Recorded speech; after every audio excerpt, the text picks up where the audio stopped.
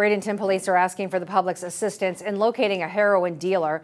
Investigators received information that Ryan LeVar Sherman was dealing the illegal narcotic out of his home on 7th Street West, but when they went to arrest him, he was gone.